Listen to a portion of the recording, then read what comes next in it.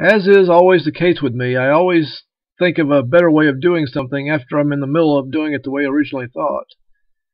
It occurred to me I could have done this without buttons or LEDs if I had just used dip switches to select my modes.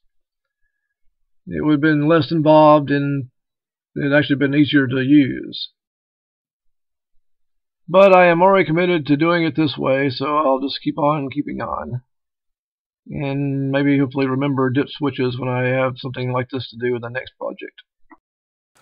So we have now added the photocell to the camera control box, and the photocell is another variable resistor.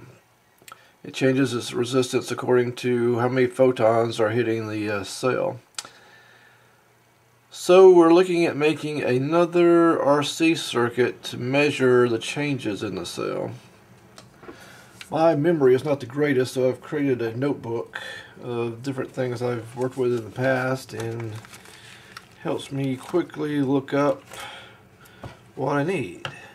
And since this works pretty much like the potentiometers, I'm going to use the same resistors and capacitor that I used for the joystick. Let's see, which was a 0.001 103. I don't think I had a 103. I say that, but I don't think I have a 103.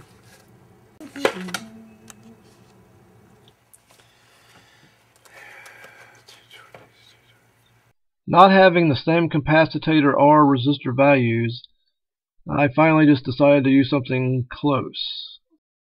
It is amazing how much simpler these circuits look like on paper before I get my soldering iron to them.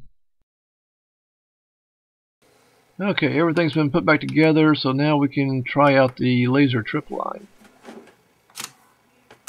All I got left on this project is to add the motion sensor and clean up the code a little bit, and I'll be done.